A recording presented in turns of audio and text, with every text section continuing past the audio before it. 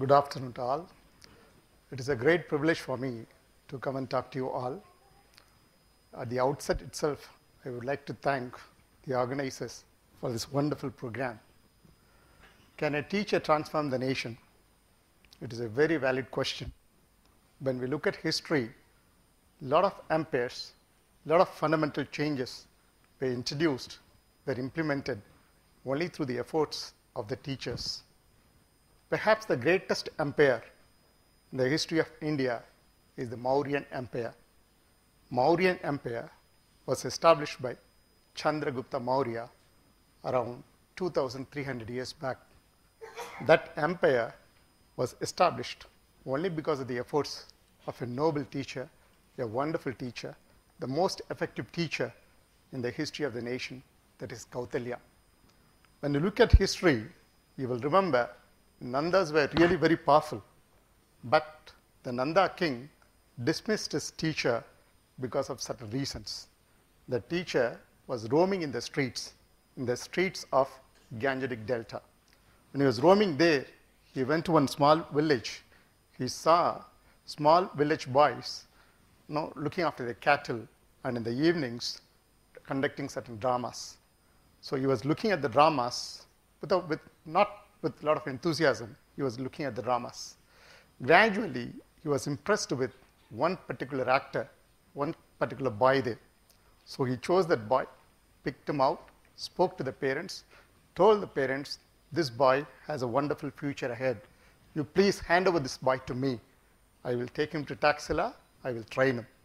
He took him to Taxila, and after a few years, came back to Magadha Empire, came back to Patna, and dethroned the king and established the greatest empire in the history of India, Mauryan Empire.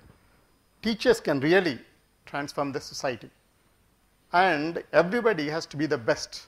I had the opportunity of attending one meeting which was addressed by our beloved former president, Abdul Kalam. There he posed a question to the distinguished audience: how India can be made the superpower, the developed nation in the world. Everybody came up with their own answers. But ultimately, everybody talked about a lot of things: improving the educational standards, improving the innovation capacity, a lot of things talked about. But ultimately, the noble president, beloved president, he spoke a few words around 10 years back, still vivid in my memory.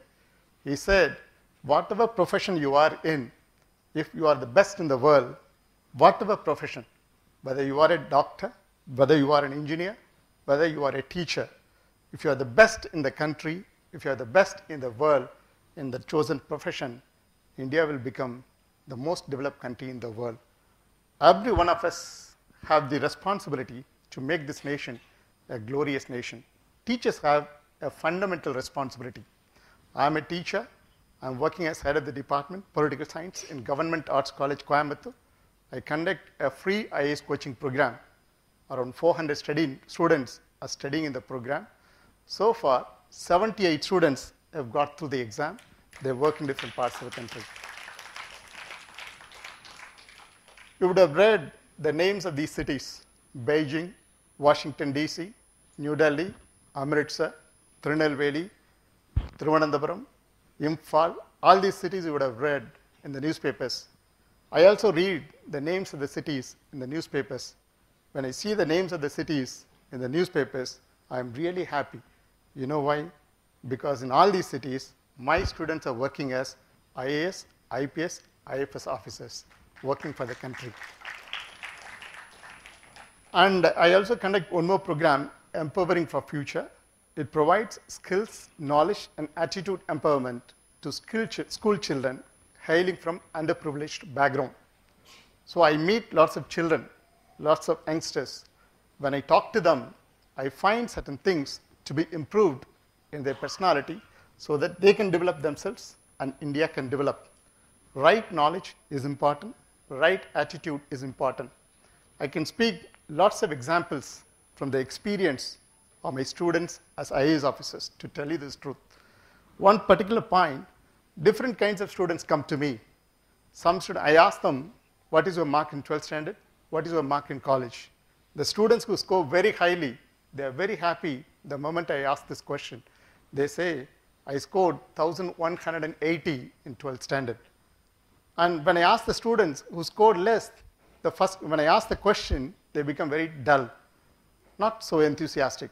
They say, sir, I scored only 800. But for me, everything is the same. Scoring 800, scoring 1,190, it is the same, provided you have the right attitude, provided you have the right determination. I will speak about one particular student of mine.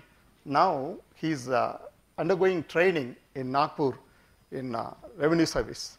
His name is Vinod. He came to me around 5 years back. He came to me, and he was with me for 4 long years. He went to IAS interview. Every year he wrote the exam, but he could not get through the exam.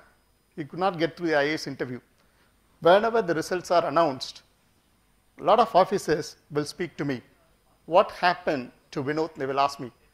And I was very disappointed. But around 1.5 years back, in the month of December, he came to me. He called me and said, where are you, sir? I said, I'm in the house. He came to me. He fell at my feet and he said, sir, finally I got through an exam. I got through NABARD. So now I am going to Lucknow for training. I was very, very happy because he worked very hard. He's a very hardworking man. He's a very intelligent person. Somehow he could not get through the IAS exam. He got a job now. He went to NABARD, Lucknow for training. After some time, he came back to me and said, sir, I have one more good news. I have got through the RBA exam. I am going to New Delhi for training. Then after 1 month, he came to me. He said, sir, I have got through IFS exam. Now I am going to Dehradun for training, Indian Forest Service. After 2 months, he came to me and said, sir, I got through civil services. I am very happy now. This is how life goes on. You youngsters, you always work hard, be positive. In spite of the hard work that you have, at times success will not come to you. But remember, attitude is very important. Failure is very important. Failure is a stepping stone to success. You can say examples from history, examples from politics, examples from science, examples from literature. That failure always, if properly handled, will lead to success. We can speak about numerous examples. For example, when you go ask NASA, the National Institute, that advanced agency in role model for science, you ask them which one is their greatest success. They will not talk about Apollo 11, which landed man on the moon. They will speak about Apollo 13 mission. Actually, it was a failure, but they call this as a successful failure. So they consider that mission as really important, as really inspiring, because how to handle adversity, how to handle difficulty, how to handle failure, that is very important. When you have the right approach, India is actually the youth capital of the world. 70 crore Indians are basically youngsters and children. If we provide right knowledge, attitude, and skills to 70 crore Indians, definitely India will become a very, very advanced nation. And many people have asked me why I am providing this free coaching program. Right? I'm not a rich person, but I'm not interested in money. They asked me, for example, if you want to look at my commitment, in the last 10 years, I have missed only 8 Sundays. On all other Sundays, I am taking class for my students. Why I am doing this? I have a very firm conviction that in the years to come, the 21st century will be really India's century. If India is to be the number one power in the world, if India is to get advancement, if every Indian has to have the benefits of independence and the benefits of development, then all of us must be committed. You can be successful, right? I'm not saying money is not important.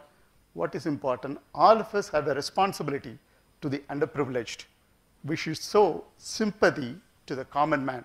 Social service must be inbuilt in all our activities. Social responsibility is the need of the hour. I take this opportunity to thank this august audience and the organizers for inviting me to talk to you all. Thank you very much.